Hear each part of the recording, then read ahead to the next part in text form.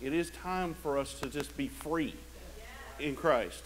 That's what we're talking about. That's what she's talking about. It's not a coming down on anybody who worships in a certain style. That's not what it's about. Because you can worship God in any style that you want to, but exuberantly. Amen? I mean, you can be exuberant standing there like that, but it's in the heart. Amen? So that's what we're talking about, is just having that exuberance, that joy of the Lord that just drives us into His presence. Okay? And so I just want to make sure I'm clear on that, because, you know, this is a positive message. This is something that everybody should be able to say, you know what, I do. I want to worship God more from my heart, from the depths of my heart in 2019. Amen? And so that's what it's all about. Hallelujah. This morning, I just felt like the Lord laid on my heart to just kind of give you a vision for 2019. Okay? So, you know, the scripture that we go on and is found in Proverbs 29:18 that says, where there is no prophetic vision. And I love that in this version, the English Standard Version. It says, where there is no prophetic vision, the people cast off restraint. But blessed is he who keeps the law. You know, sometimes people get caught up on this word prophetic.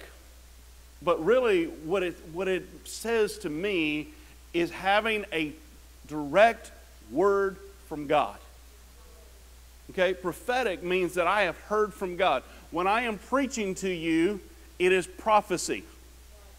Because I am preaching to you what God has given me to speak to the church. Amen? Okay? So that's a prophetic vision, is a God-given vision. Amen? So without that, people cast off restraint, or people basically get lost.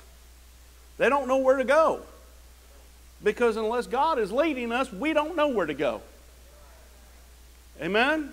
And so we need to have His vision and His understanding of what to do and what it is that He's desiring from us in our everyday lives. Now, our vision, you know, for this church overall, I've given a vision statement. It is, our mission is to lead people to know God, find purpose, and make a difference as fully devoted followers of Christ.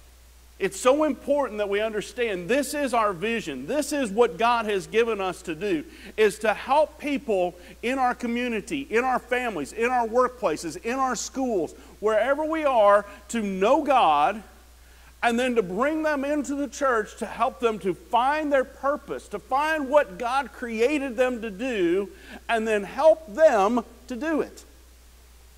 That's the vision of the church. That is the overall vision. And so when we talk about vision, that is what God has called us to do. The only thing is that many times we get stuck in that leading people to God. I think too many times we get afraid to talk to people about Jesus. And it's time to get out of that, folks. The time is drawing near. The time is coming to an end. I believe that with all my heart. The signs are there. Jesus said, you know, when is the time? Disciples asked, when is the time coming? He said, look, you can look around and you can see the signs of the seasons. And you'll know when the time is coming. Folks, if you're not looking around and seeing that the time is coming to an end, you're blind. The signs are there. The season is there. Now, I'm not going to predict a day or a time, because no man knows the time or the hour except for the Father. And when He speaks to Jesus, He says, go get your bride. That's when it's going to happen. But I see that there are seasons, this season right now, the signs are there, that the time can be coming to a close. Now, God can do whatever He wants. He can change things around. He can rearrange things and make it look totally different tomorrow. I believe that. I've seen it in history. But the thing is that we need to be about the Lord's business right now. And what He wants us is to have a heart for the lost like never before. But the first thing we have to do, and this is my first point, is that we have to have more intimate relationship with Jesus. That's the vision that I believe God has for us, is to be closer to Him. To be closer to Him. To draw near to Him. The scripture in James 4, 7 through 10 says, "Submit yourself therefore to God, resist the devil, and he will flee from you. Draw near to God, and He will draw near to you. Cleanse your hands, you sinners, and purify your hearts, you double-minded. Be wretched and mourn and weep. Let your laughter be turned to mourning and your joy to gloom. Humble yourselves before the Lord, and He will exalt you." This is one of my favorite passages in Scripture, because in a nutshell, it tells me how to live my life. Submit to God. Submit to God. And that's not just a one-time thing. It's not coming to an altar and praying a prayer and say, "I've submitted to God." It is a daily submission to God. It is getting up in the morning and saying, "God, I want your will to be done and not mine. I want to live my life that way." Because then when I do that, then I can resist the devil and he has to flee from me. The scripture tells me he has to. He will flee. It's clear. It's a directive. And I'm tired of the devil seemingly having the upper hand in the life and health of this church. It's time that we just get totally submitted to God and say, "God, I want your will to be done and not mine. And God, I'm waking up every day and I'm going to ask for your will to be done. And we're going to resist the devil and he's going to flee." I'm ready to put him to flight.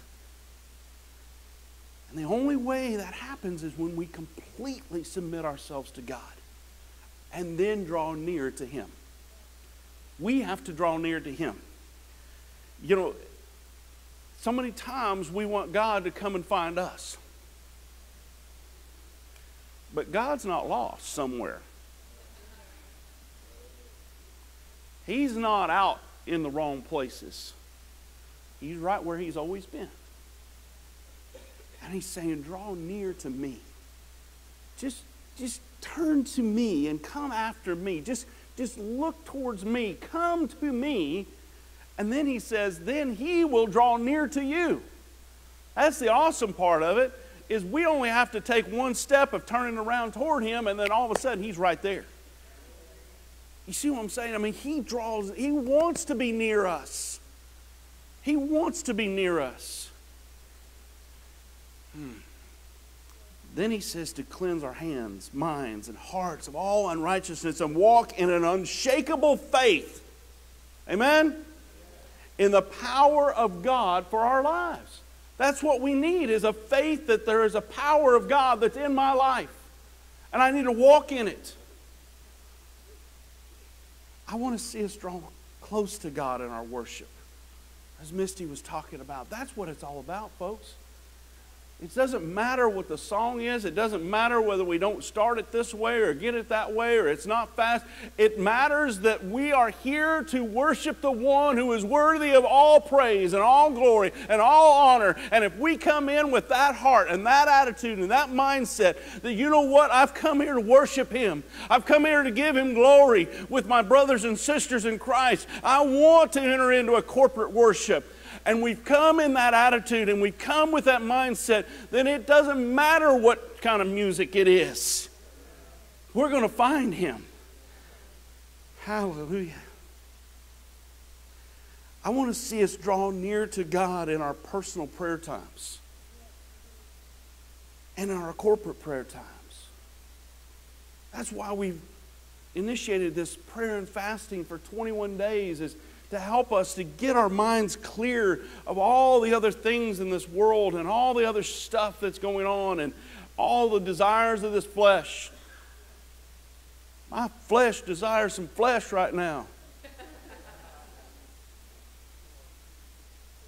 But you know what? I'm not going to submit.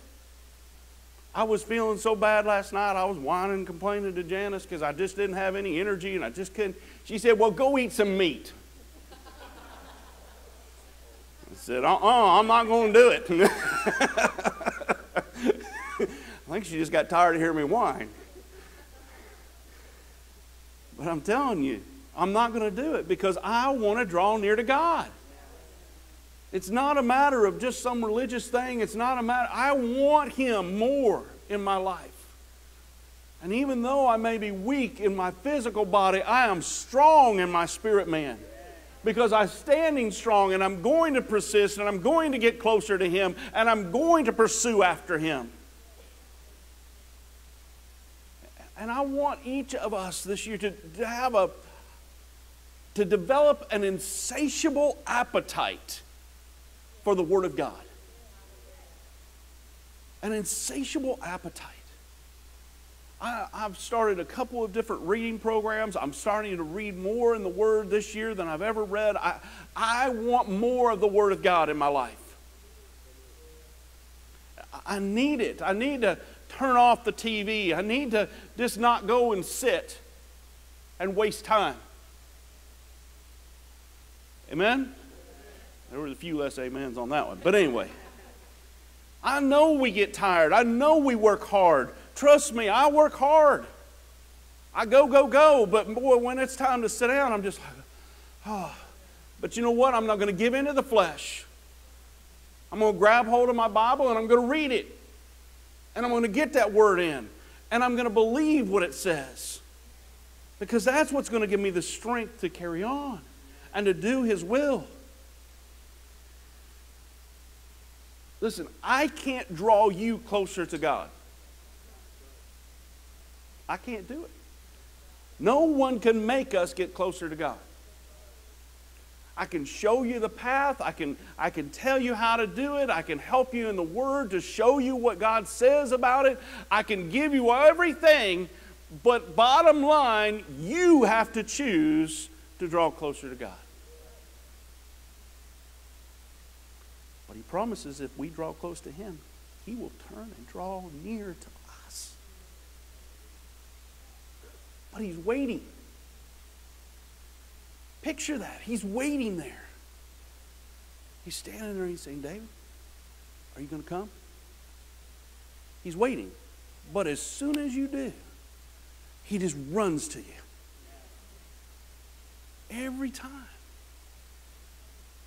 But He is that perfect gentleman that won't push Himself on you. He's not going to make you get close to Him. He's waiting on you to ask Him. To turn to Him. To say, God, I want you. I need you more. I love that song. I need you more. More than yesterday. I need you more than ever before. I need you, Lord. He allows us to stay at a distance if we so choose.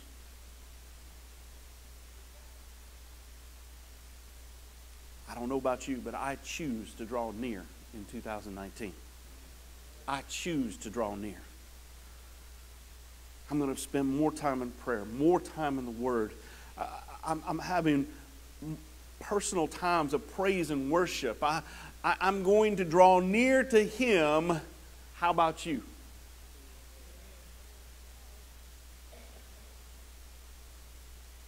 I'm choosing to come worshiping and not waiting on the worship leader to drag me into His presence. Because he can't do it. This team does a good job, but they can't make you get into His presence. All the problems that each of us are facing will find resolve in His presence. Everything that you're wanting, everything that you desire for your family, for your kids, for your home, for your work, for your finances, whatever it is, it's found when you draw near to Him. Forget about everything else. Just draw close to Him. That's what He desires, is that intimate relationship with us. So let's determine to draw near to God.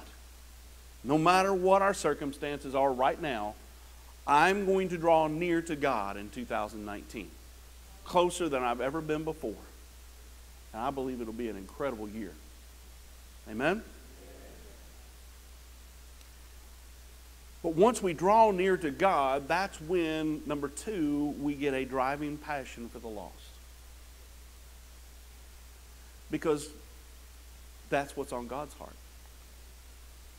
When we're near to Him, we understand that His heart is for everyone to come. How many of you have children that maybe have wandered astray and are not in the path of righteousness in your life, in their life? How much do you long for them to be right here with you today? How much do you desire that they are with you in that relationship with Christ? I know. I long for that. I long for my kids to be in such relationship with Christ.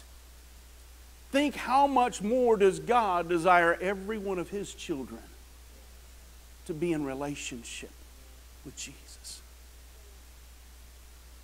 That's why He sent His Son. That's why He allowed His only Son to die on a cross, is so that He could adopt us all back into His family. That we could come and be with Him. That's why He gave it all. And He has a desire for everyone to come. I believe the Lord wants us to focus not only on our relationship with Christ, but that of others around us. There's a scripture in Matthew 9, 35 through 38. I shared it the other night at prayer meeting, but I'll read it again. It says, "And Jesus went throughout all the cities and villages, teaching in their synagogues, and proclaiming the gospel of the kingdom, and healing every disease and every affliction. When He saw the crowds, He had compassion on them, because they were harassed and helpless, like sheep without a shepherd. Then He said to His disciples, 'The harvest is plentiful, but the laborers are few. Therefore pray earnestly to the Lord of the harvest to send out laborers into His harvest.'" Here are the things that I believe God wants us to focus on in this area this year. Number one, ask for boldness and opportunity to proclaim the gospel.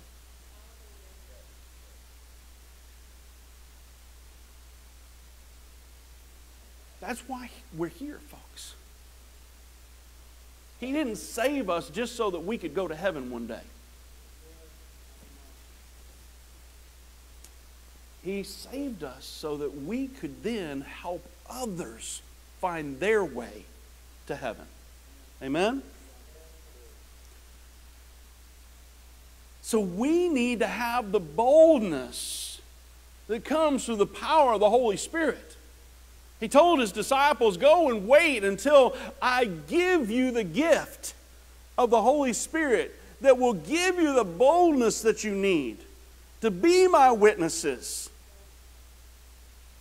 in Jerusalem and Judea, Samaria, and to the uttermost parts of the world."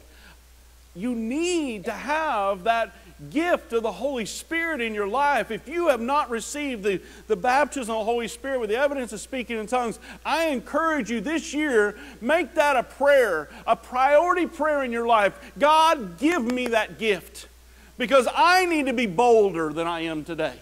I need to be your witness in this earth. And the way that He does that is through giving us that gift of the Holy Spirit into our lives. When we draw near to Him, He's going to give us gifts like that. Amen? Because He's a loving Heavenly Father, and He desires to give you that gift. He wants you to have it. He wants you to have that boldness. And it comes through the power of the Holy Spirit in our lives. But we've also got to have a desire for that. Some of us who have been baptized in the Holy Spirit, you wouldn't know it. Just saying.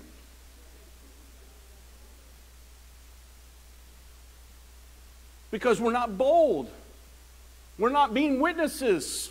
We're not proclaiming the gospel. It says that Jesus went around proclaiming the gospel everywhere He went. People were being healed. People were being delivered from demons. They were being raised from the dead. How did Jesus do it? Through the power of the Holy Spirit. Through obedience to His Father, to following after Him, being intimate with His Father. Amen? That's what it was. Because it says that he laid down all of his position as God, and he lived a life like we do to show us that it's possible. Amen? To have the power of the Holy Spirit working in our lives in such a way that everywhere we go, we're proclaiming the gospel. We're seeing people healed, people delivered, people set free. Folks, that's what he desires for us, and I pray that that would be your desire in 2019. God, give me that boldness. Give me those opportunities to proclaim your word.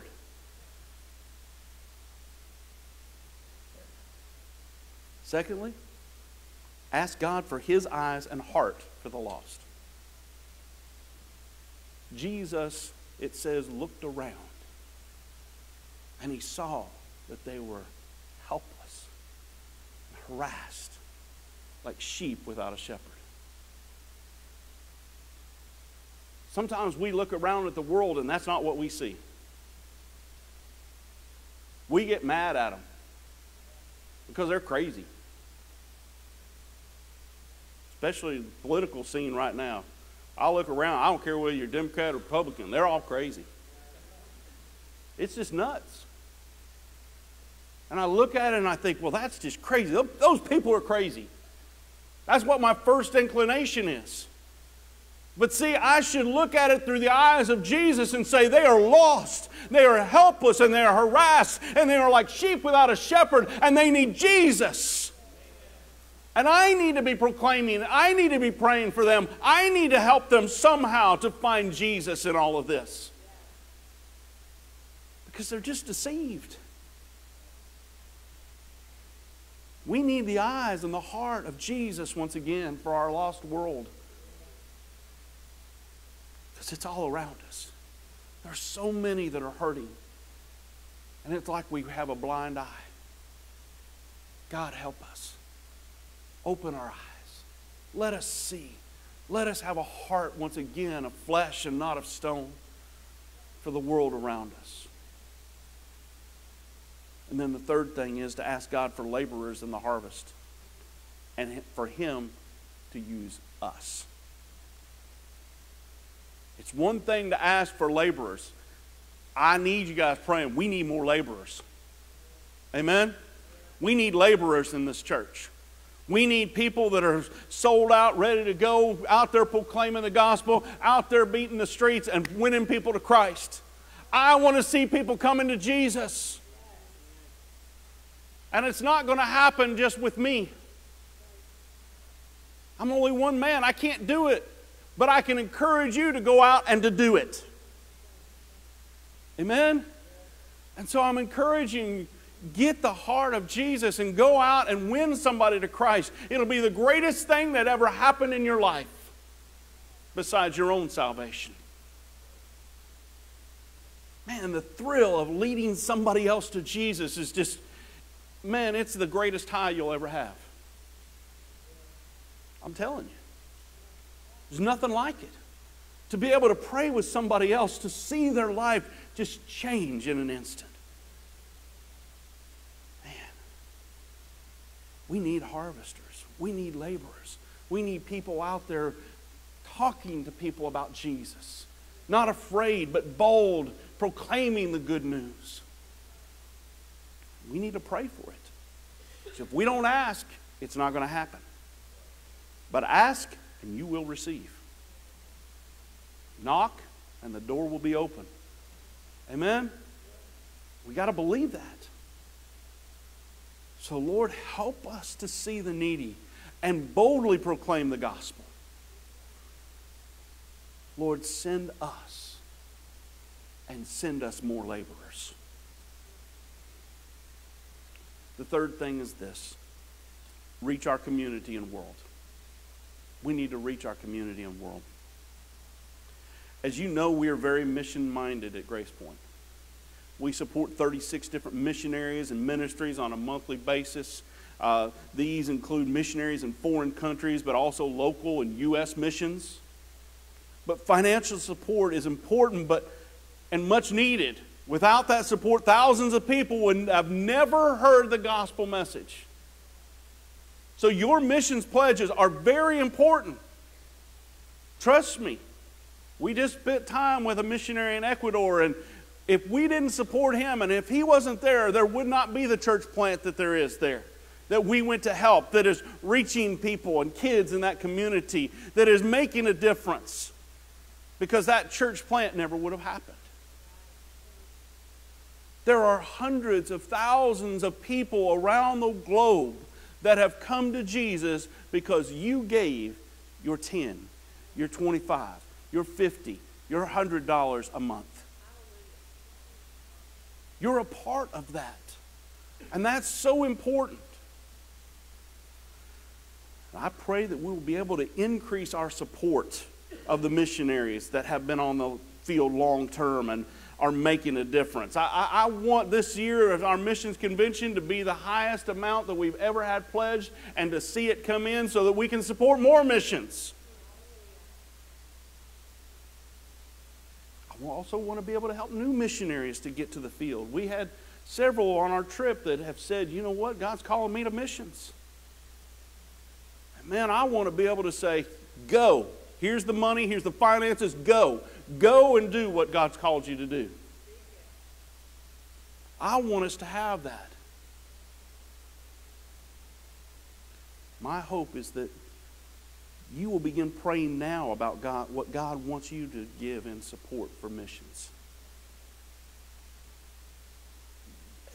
You know, Janice and I started off with a small amount because that's all we had. But every year God's had us increase it. Sometimes it's been a lot because I told her how much we were going to increase it, and then she increased again with her own pledge. And I'm like, okay, honey, you know. But you know what? We've never gone hungry. You can tell. We still have our house. We still have a car. We're still able to live. We take care, you know, we're able to do all that we need to do.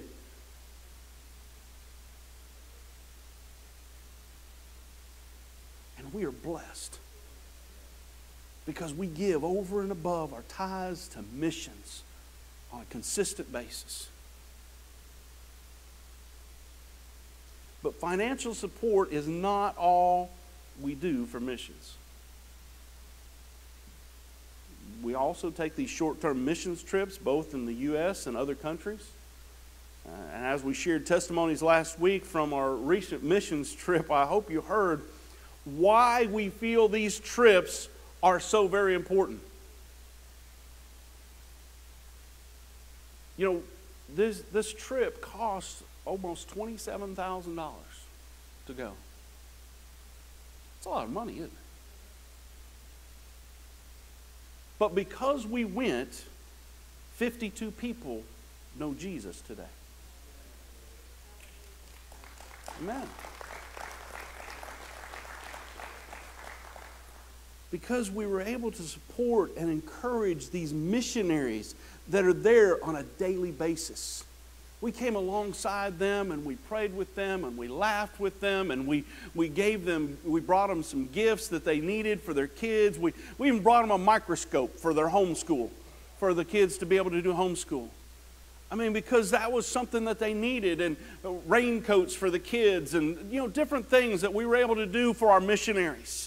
All that came out of our support.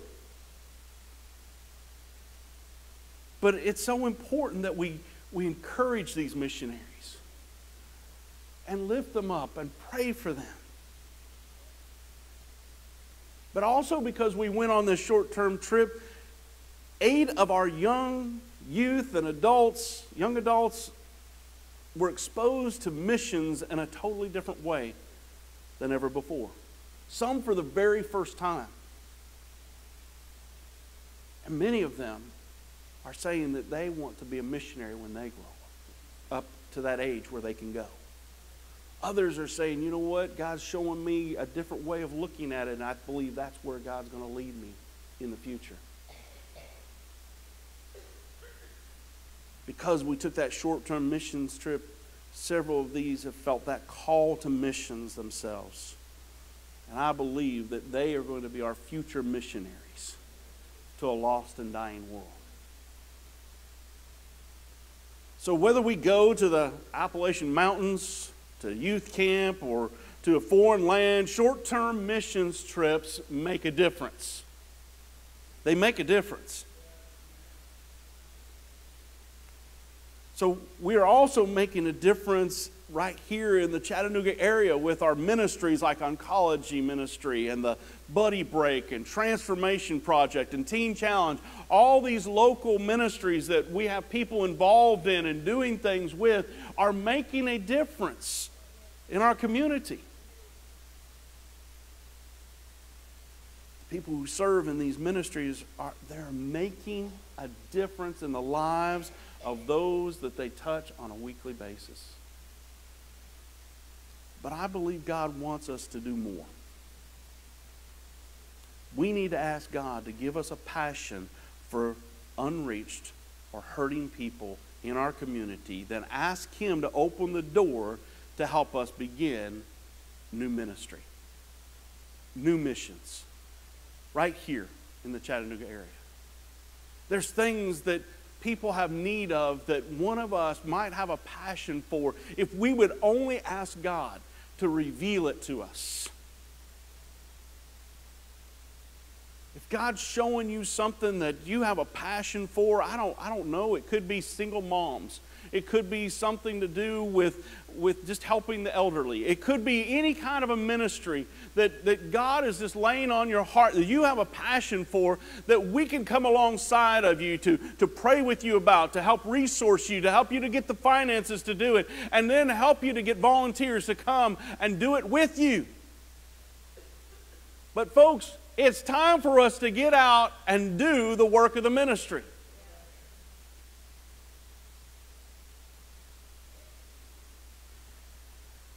I believe the vision that God gave me for this year is to get closer to Him. And if the worship team, if you go ahead and come on up, I want you to sing that song again here in just a minute. We're going to pray for some people. If you have needs this morning. But I believe that He wants us to have a more intimate relationship with Jesus. He wants us to draw near to Him. That's the first and foremost thing. Because if we don't do that, then we're not going to be able to do any of the other stuff. Because you have to have your tank full in order to give to somebody else. You can't give out of an empty tank. So we need to draw near to Him. Then we need to ask Him for that driving passion for the lost. A driving passion. I say driving because that's an active word. It's one thing to have empathy for those people over there. Oh, I feel so sorry for them. But it's another thing to have a driving passion that helps you to get right down there with them. To see that they need Jesus as much as you do. And then to just let God help us to reach our community and our world in new ways this year. So this is my vision for us this year. This is what God has placed on my heart, is to help you draw closer to God. That's going to be my driving theme this year.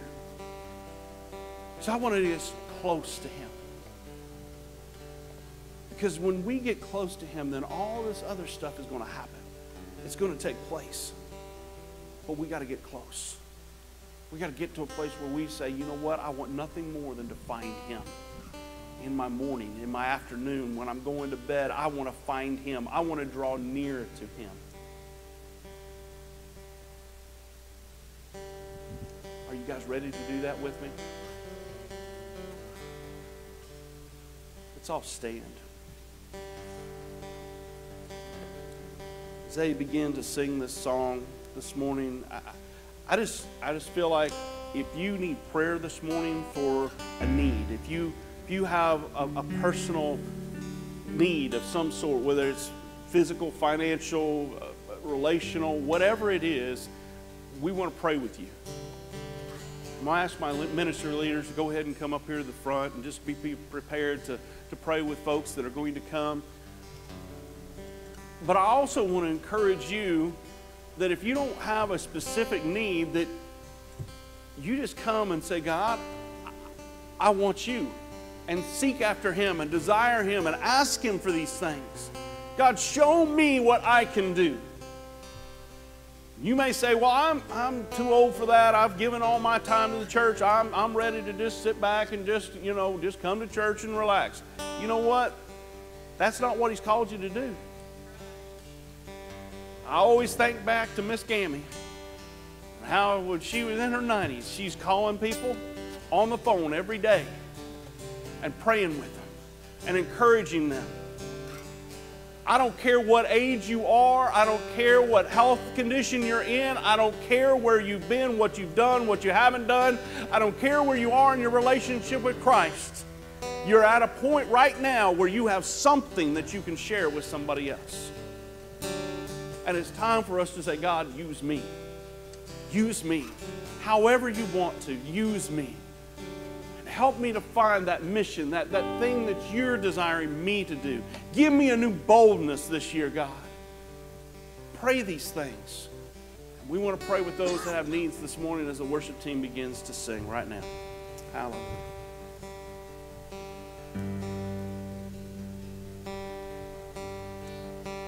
You hold my